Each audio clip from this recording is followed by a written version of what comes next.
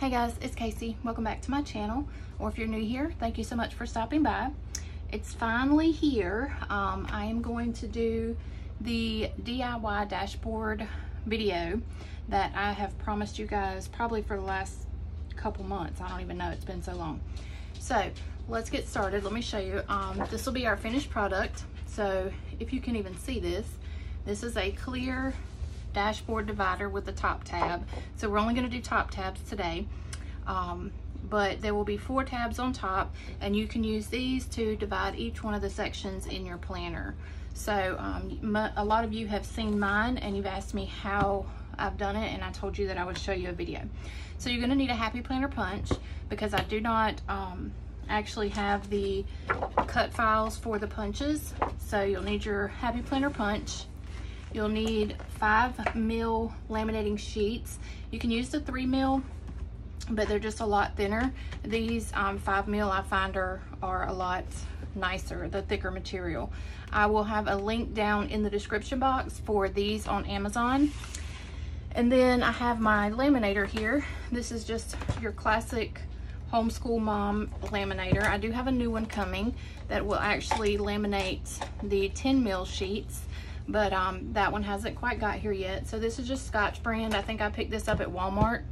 I think it was less than 20 bucks. I'll try to link it on Amazon as well if you don't have one. Mine's kind of falling apart. I've got a piece of tape here to hold it up. So anyways, make sure that the laminator you have will laminate 5 mil sheets, and you'll want to click the button so that it heats up to the right temperature for 5 mil. So let's get started. Actually, let's bring this back out. The first thing you're going to do is, if you only want 4 dividers, you're going to need 4 sheets of the lamination pouches. Of course, we're going to count this as my first one. So we're just going to put these in our laminator. And if you can see, there is a sealed bottom, and then the top and the sides are open. So what you want to do is load it sealed side down first, or seal side in first, and just load that in there. And I'm going to fast forward through this part so that you don't have to watch the whole lamination process. But you're going to go ahead and load all 4, or however many. You can do 8 or 12 or however many you need to do, but go ahead and laminate all of them with nothing in them. And then the next thing we'll do is I'll come back and show you how to do this in Cricut Design Space.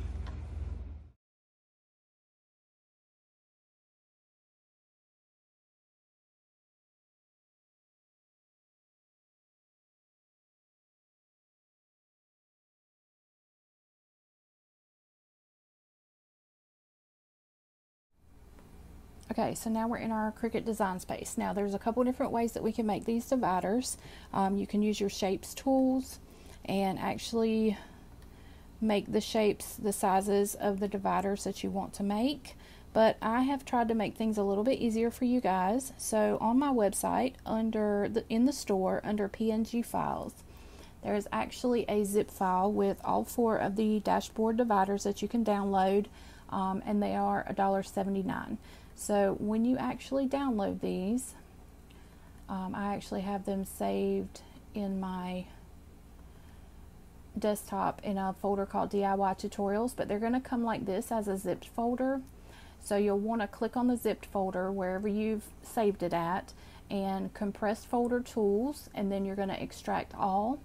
And you want to make sure that the place you extract them to is the actual place where you're going to remember to find them, because that's going to be important when you go into your Cricut Design Space. So I've actually already started a new folder and extracted them all into that. So let's just go to our Cricut Design Space, and I have actually already uploaded 3 of the dividers, so I just need to go grab the 4th one. So we're going to go to upload image, we're going to browse, and this is where it's important to remember where you put those files. So we're going to do dashboard 4, open, and since this is just going to be a cut file, we're going to go simple, continue, and then we just want to check here and make sure that none of this is wonky. Everything looks good, so we're going to continue and name it whatever you want to name it here. It's going to automatically come up to whatever the file name was that it was saved as, and you're going to click on Save as Cut Image. Then click Save. Now I actually forgot to do these other 3 as cut images, so they're going to be a little bit more tricky whenever I go to actually do my project here in Cricut Design Space. So when you first insert them in, you've got all these error messages telling you that these are too large for projects. That is mainly because, well, number one, because they're too large, and number two, this one, see it says fill, no fill, because that is actually a cut image already. So I'm going to cut that one off for right now. Now this looks like this is a cut file because it says no fill. So I'm going to turn that one off so I can't see it. And then see -3 and -2 are cut and print files. So I need to change that. That was where I messed up and didn't click on cut image. So we're going to change that to no fill.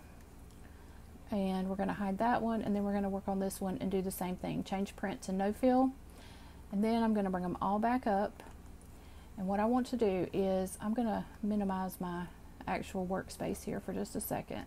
I want to click and highlight all 4 of them, and I'm going to change, well, let's see.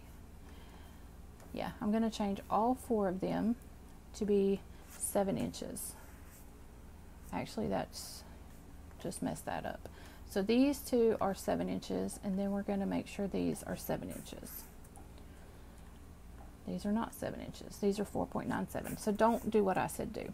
Just change each one of their sizes to 7 inches. How about that? Let's do that individually. This is supposed to be easier than what I'm making it to look. So anyways, change all 4 of them to 7 inches. It's probably because I didn't have them lined up that they didn't all adjust. So let's just do it individually. Alright, so now make sure when you're resizing the width to make sure that your little lock here, your proportion lock, stays locked. Because if you go and change this to 7 and these are unlocked, it may make the shape weird and it's not going to turn out very good for you. Alright, so now all I'm going to do is I'm going to line all 4 of these up just on top of each other. I just want to check how they're lining up, so I'm going to align them all at the bottom. You don't have to do this. This is just me checking on things. And then I'm going to zoom in a little bit here, and all I want to do is make sure that they're all across the top, they're all the same height, and everything looks good. So now it's time to make it. So we're going to click on make it, and it's going to come up on 4 separate mats here, which is fine. And you can change your material size to 8.5 by 11, which is fine. It'll show you where to put your sheet.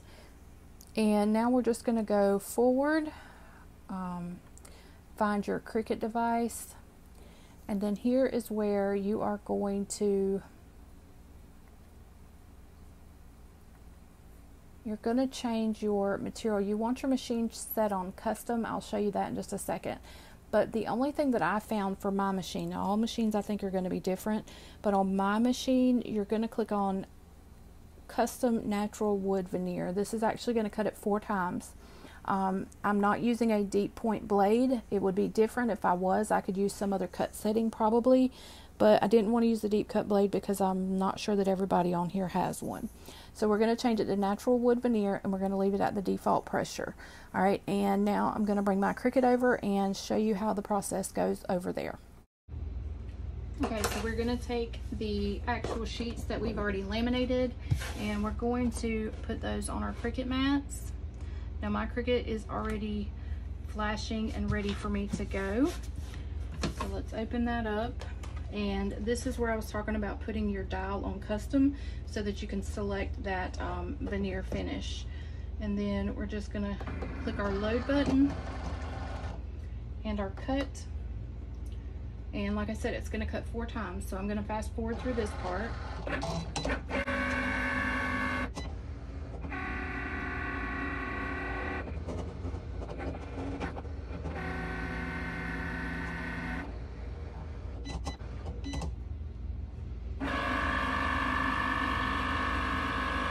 Okay, and now we're finished.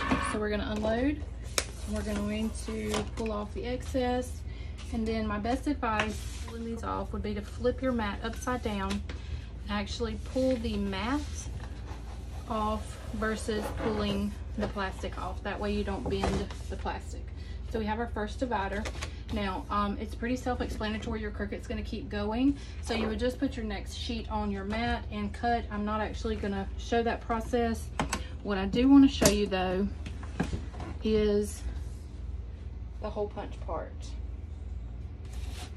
So let's grab our, and I have found that my pink Happy Planner punch works much better than my blue one. So, excuse me, sometimes I have to struggle with this. Now on the first tab here, let me show you what I had to do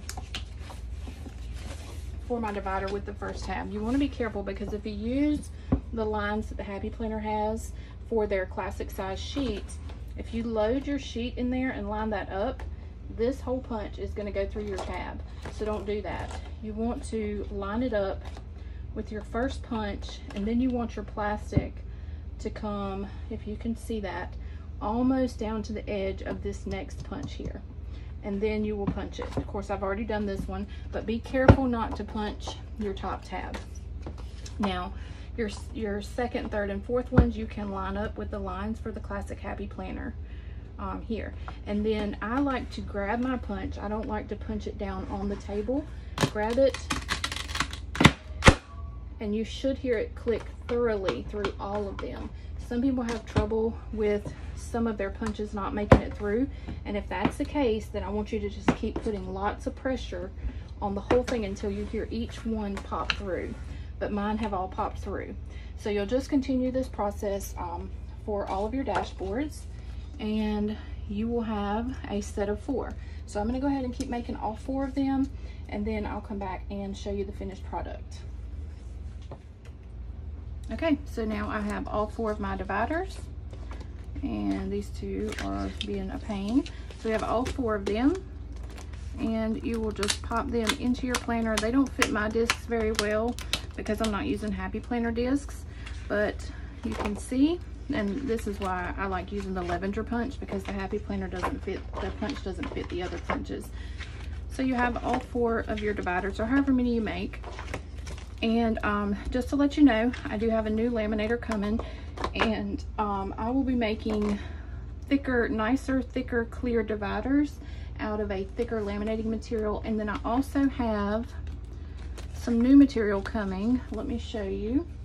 Not this one. It is, I gotta grab it. I got a whole stack of stuff, and I don't laugh at how this turned out because I was practicing cutting. But this semi-transparent material here is nice and thick and sturdy, and I will be making dividers and selling them on my website. So I'll have this frosted look, and then I'll also have a clear one available for you as soon as I can get my products in and get them made. So anyways, I hope you enjoyed this video, and if you're not subscribed to my channel, I hope you would consider.